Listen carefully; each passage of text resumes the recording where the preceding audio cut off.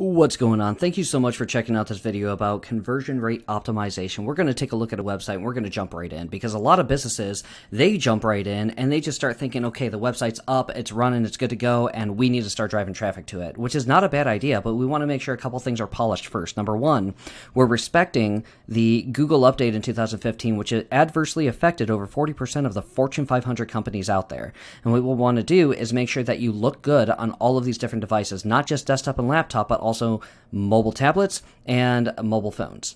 So a good drag and drop test is where we come over here and we slowly bring this down to the width of a cell phone. And even though we're not quite there, look at how much is actually cut off. And we're not even all the way down. So you want to most likely get a web developer, if not just rebuild your website somewhere else. And if you need some help, reach out, let us know. I'm sure we can help you. Also, you want to make sure you have your SSL security certificate, make sure your website is secure. You can pause this here and read some of the benefits. Back in 2014, it was just a recommendation as a ranking signal, as a ranking factor. And here's some of the benefits. You can pause here and read those too. But in this day and age, you actually run the risk of having your website actually pulled from listings of where it's at, which can adversely influence your business and your bottom line. And you don't want that. So make sure that A, you have your GMB or Google My Business listing claimed if you're a for-profit or nonprofit organization, and also make sure you have the SSL security certificate so it's not going to be pulled from here. So you can just go to your address bar, click on here, make sure everything's dialed in. Here's an example. So we're going to come over here, click this, see that it's secure, and that you also have the HTTPS up here in the address bar. If you don't have it, make sure you go to your web hosting, which is the same place that you built your website, okay? This is the property physically, so digitally it's the equivalent. You build your house or your website there. The domain address is usually bought at a registrar, and you're just attaching it to the web hosting. So get it with your web hosting if you don't have an SSL security certificate. This is also going to help you to improve rankings as well as overall page visibility for your website. Then you can jump into the SEO space and start getting traffic. But you also have to make sure that this is dialed in. So once the traffic lands on here, you're going to be able to turn them into leads, sales leads, which gives you opportunities to close deals, talk with them, and see what can be done. Even if you don't close a deal with them, they could still be a referral source, so keep that in mind. But number one, you want to make sure that this is responsive, which this web page obviously has some work that can be done. And then you also want to make sure that the title tag, when you drop this down, is actually focused on the word that you want to rank for, the service you want to rank for. If it's not, in this case, there's nothing there for bankruptcy attorneys, you want to go to your page and you want to change that.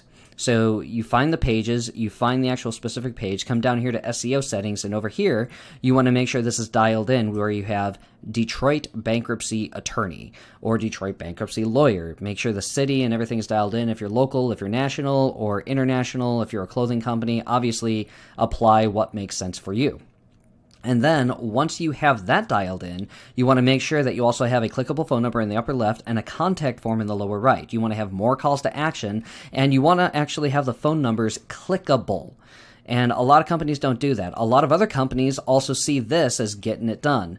But you see how much how little the invitations are for calls to action here. And this is more like a $30,000 website for companies that are well established, have a lot of revenue coming in. So this was a first pass that we did.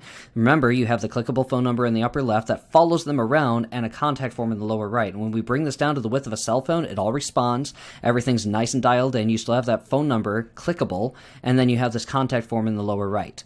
And when we move forward, we did a second pass at this, and you can see it seems really subtle between the two, and it doesn't look like we did much, but we did a ton with shading, digital presence and whatnot, and you can see how it's much more polished and dialed in. Again, don't focus on doing something like this when this kind of result can actually bring in results like this: 227 calls, a ton of form submits from all different pages of the website, 169 calls in 31 days. Or my favorite case study where we get 39 leads, they closed 30 out of 39 leads for the tree service company, and an average ticket price of $1,500. Let me ask you, what would an additional $45,000 per month do for your company's bottom line? Is this really what you want, or do you want those kinds of results that are driven from this kind of conversion rate optimization? So those are the best practices. I hope you found it valuable. If you like the information here, go ahead and like and subscribe. Check out our other videos, and leave a comment below. Let us know your favorite part. And if you want some help with this, just reach out. Let us know. We're more than happy to speak with you.